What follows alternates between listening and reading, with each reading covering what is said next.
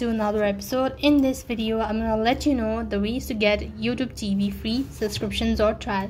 So for that case, you need to go to the website, that is tv.youtube.com. If you're eligible, you'll see a try it free button. Remember, this offer is only available to new users who haven't previously subscribed to or taken a free trial of the YouTube based TV plan. So you can see that you have this try 3 weeks for free. You can go ahead and press that, and as you press on it, you'll be taken to the next field where you have to select the account. So go ahead and select the Gmail account. After that, follow the on-screen prompt to enter your payment information. Now you do not need to worry about it. They won't be charging you until the free period ends.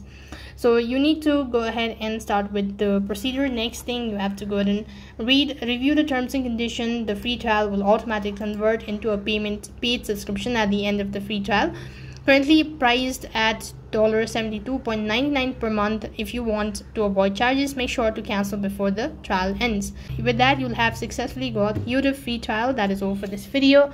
I hope the video was helpful. Make sure to like, share and subscribe to our channel. Thank you for watching. See you in the next video.